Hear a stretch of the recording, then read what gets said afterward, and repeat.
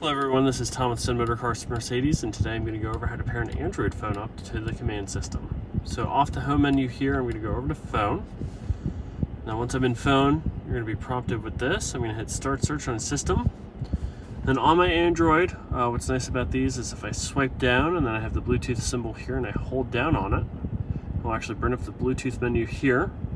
I'm going to hit here on this specific model. I have to make sure it's able to be seen by Bluetooth devices, so I'm going to click that on. Looks like we timed out, so I'm going to hit start search again. There we go, right there. So I'm going to click on the phone on the screen there, and once I do that, it's going to ask me here if I need to pair it up. So I'm going to hit pair. It's going to ask for contacts as well. We'll hit yes. And this one is for messages. I'm going to hit no. And there we go. It's all paired up. And then if I want to hook this phone up for Bluetooth audio, I would just swipe over, or again use the command wheel to go over to the Bluetooth symbol here. And it'll say connect as audio device. I'll click down on that. It'll sync up. Perfect.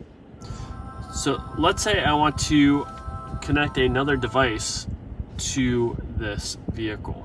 So if I hit the back button and I go down to devices, if I click that and then it'll say connect a new device, I click that, and then whatever kind of phone you're using, if you're in the Bluetooth menu, just make sure it is visible to the car.